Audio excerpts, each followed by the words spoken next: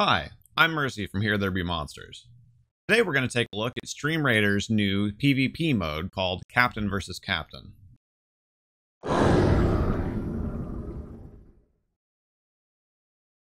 Captain vs. Captain is much faster paced than the normal campaign mode, so it might fit better into your schedule on some nights.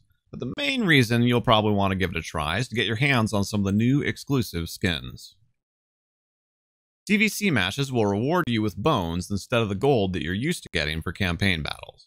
You'll earn bones for winning, win streaks, and for snapping losing streaks.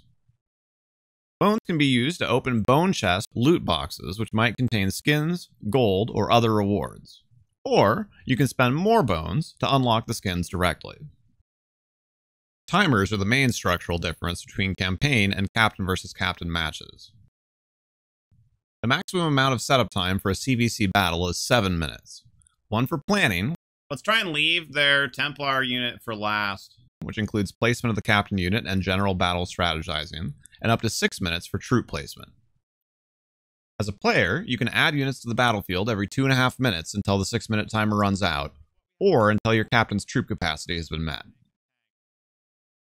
There are a lot of different strategies for Captain vs. Captain, and there's plenty of room for meta development. But for now, there's two things that we want to talk about: busters and support unit placement.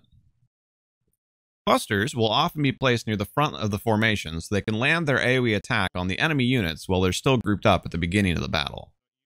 You can often counter enemy busters by placing several fast units, such as rogues, near your own front line to meet enemy busters in the middle and trigger their explosions far away from your more vulnerable, tightly packed frontline targets. It's tempting to place your supports at the very back, but they will tend to target the friendly unit that is closest to them. So if you want your healers to heal your tanks, and not your archers, they need to be close behind your front line.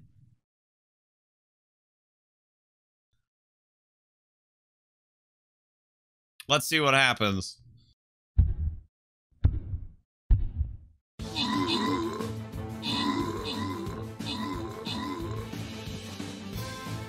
Alright, our rogues are going to run in and die. That's kind of unfortunate. Their rogue now is going to run in and die, though. Level 30 rogue. Oh, they had a buster still there. Oh, no, you guys. We need that captain unit to stay alive as long as possible for the splash damage. There we go. We ran up to that line of archers and just...